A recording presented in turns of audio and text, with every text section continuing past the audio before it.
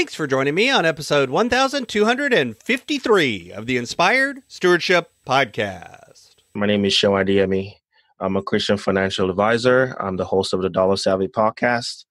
And I challenge you to invest in yourself, invest in others, develop your influence, impact the world by using your time, your talents, and your treasures to live out your calling. Find your path to financial freedom. And one way to be inspired to do that is to listen to my friend, Scott Mater, the Inspired Stewardship Podcast. And in that 15 minutes, you can do something small. Just turn off your phone, turn off your computer, and sit with your eyes closed for 15 minutes. Listen to a song that you love. Maybe spend a little bit of time doing something that takes care of yourself. Maybe it's fixing some snacks that you really like, or taking some time to have a conversation with a friend that you haven't talked to for a long time. Welcome and thank you for joining us on the Inspired Stewardship Podcast. If you truly desire to become the person who God wants you to be, then you must learn to use your time, your talent, and your treasures for your true calling. In the Inspired Stewardship Podcast, you will learn to invest in yourself, invest in others, and develop your influence so that you can impact the world. In today's episode about impacting the world by stewarding your time, I talk with you about how important self-care is. I also talk about how you can find time for self-care, and I also share how you can provide self-care as a way of actually caring for others. As we talk about stewarding your time, wouldn't it be great if you could support this podcast and do it without just taking too long? Turns out you can. All you have to do is use inspiredstewardship.com/Amazon when you're ready to make a purchase via Amazon, and a small commission will come back to support the show just that quick. If you enjoy the show when you are ready to buy from Amazon, just use inspiredstewardship.com/Amazon. You hear about how important self-care is all of the time. This idea that we've got to take care of ourselves shows up in lots of different ways. I think we've all heard the analogy of put your own oxygen mask first before you do it for those around you, your children or whatever, on an airplane. We've heard that so much that it almost becomes a joke. It almost becomes something that we all just hear and go, yeah, whatever. But self-care truly is one of the most important things we can do. It's actually allows us to have mental and physical health, even when life goes a little crazy, even when there's chaos. And the interesting thing about that is by having some degree of self-care in our own life, it actually allows us to take care of others even better. Self-care isn't selfish. It's actually other-focused in some ways, at least when not taken to an extreme. Now, obviously, if all you ever do is self-care and you never pay attention to other people and their needs, that's selfish. That's narcissistic. That's a problem. But that's not what we're talking about. We're talking about finding some time, even a small amount of time in your normal day-to-day life where you can take care of yourself.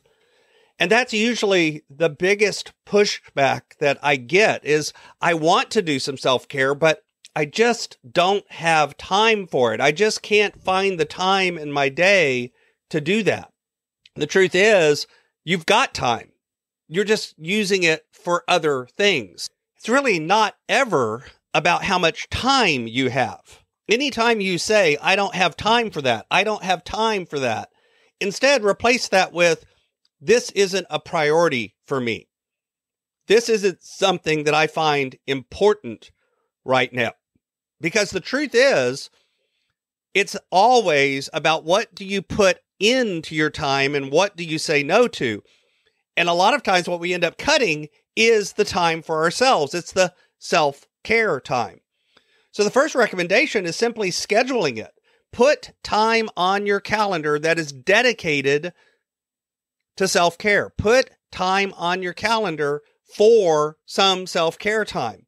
And it doesn't have to be 2 hours or even an hour. It could be 15 minutes that you start with or that you use. And in that 15 minutes, you could do something small. Just turn off your phone, turn off your computer, and sit with your eyes closed for 15 minutes. Listen to a song that you love. Maybe spend a little bit of time doing something that takes care of yourself. Maybe it's fixing some snacks that you really like, or taking some time to have a conversation with a friend that you haven't talked to for a long time. The idea is find a short activity that you can start with. Usually you can find that 15 minutes by cutting out something like maybe scrolling through Facebook for 15 or 20 minutes, or watching YouTube for 15 or 20 minutes, or simply wake up 15 minutes earlier and use that first 15 minutes to do something that you don't normally do for self-care. Because at the end of the day, what you begin to do is you need to add in more time by saying no to things. You need to find the things that aren't as big of a priority and cut them out. In the overall picture, you need to really prioritize things like making sure you're getting enough sleep, making sure you're eating right, cutting down on multitasking and beginning to remove some of the technology distractions that come into our life. And through that, you begin to find time that you can use to take care of yourself. And like I said at the beginning, the reason you want to do this, though, is not just to be selfish, just to focus on yourself, just to take care of everything you need. No, it's also about recognizing that by recharging your batteries, it gets you ready for the day. It makes you more able to deal with other people without frustration. It makes you able to help others and focus on their needs as well. It's really a way of caring for others.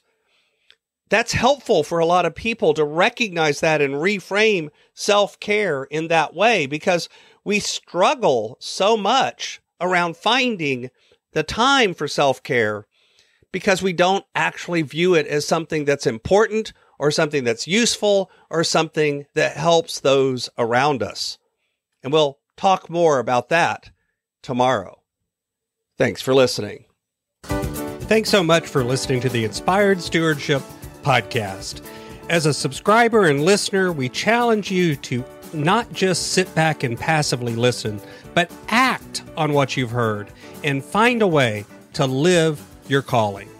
If you like this episode on the stewardship of time, be sure to sign up for our Stewardship of Time Tips series by going to inspiredstewardship.com/time or texting 44222 time tips, and that'll get you our best tips on stewarding your time. Until next time, invest your time, your talent, and your treasures. Develop your influence and impact the world.